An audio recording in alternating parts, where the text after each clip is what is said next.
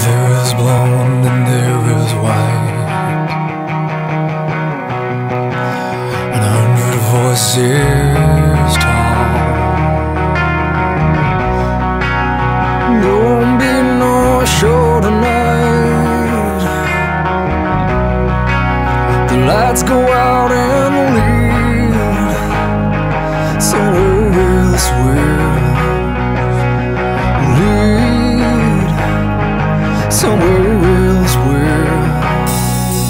Basically, I have an idea comes into my head on sort of what sort of song I'd like to jam. So I pick my guitar up, generally play around. I've got an idea of what sort of tempo a song I want to do, and also a lot of it depends on what mood you're in as well. So that's the process, and when something clicks, I quickly record it, then put something else over the top. Sometimes it works, sometimes it doesn't.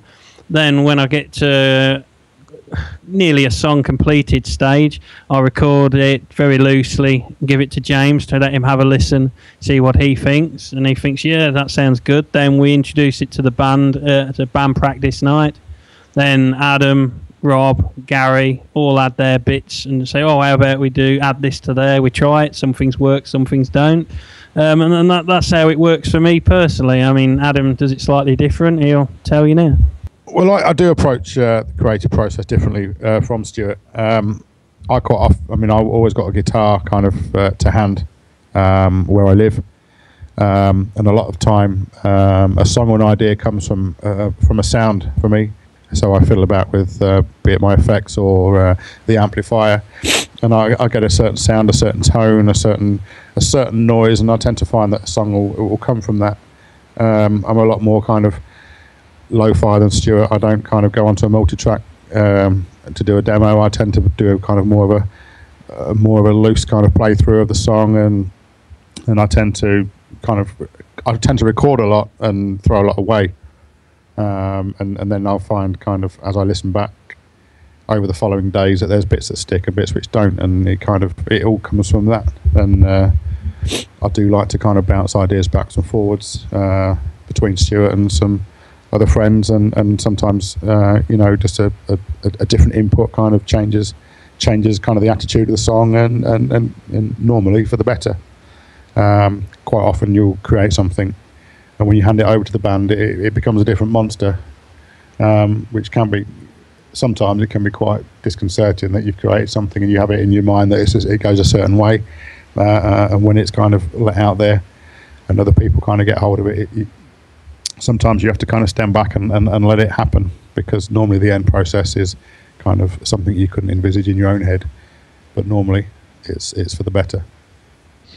Yeah, for me, I mean, obviously I get the very basic sort of guitar recording, usually from Stuart, and I get that on my memory stick, put it in my car, and just play it to myself, just to get it in my head.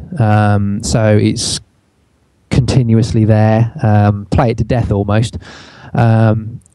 And then as I'm driving down the road in my car, I'm just singing along to it. I've already got sort of topics in my head which I kind of think I want to base the song around, and then I'm just singing lyrics along to the guitar work. Can be anything at that point, just to get a melody that kind of works with what Stuart's written, or Adam.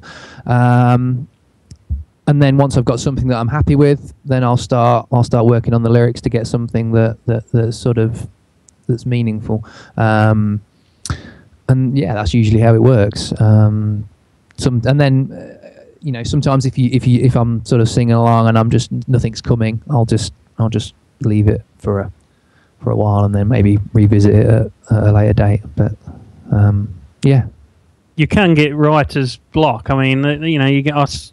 Before we started the band up again in 2010, I was still used to, jam around to myself and that, and I couldn't come up with anything I liked for a year.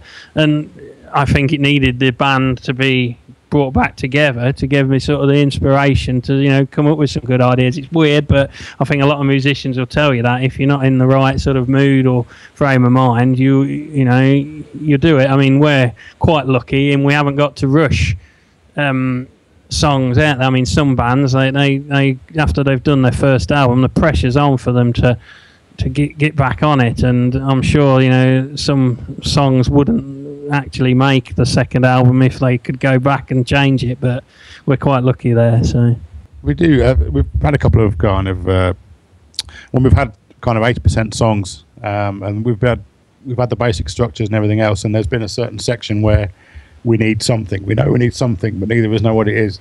Quite often, Stuart and I will kind of take the song away and kind of meet back a week later, a fortnight later, with what we've got, and kind of almost like we have a guitar off on the part, and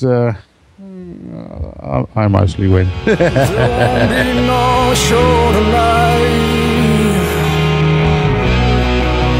There won't be no show tonight.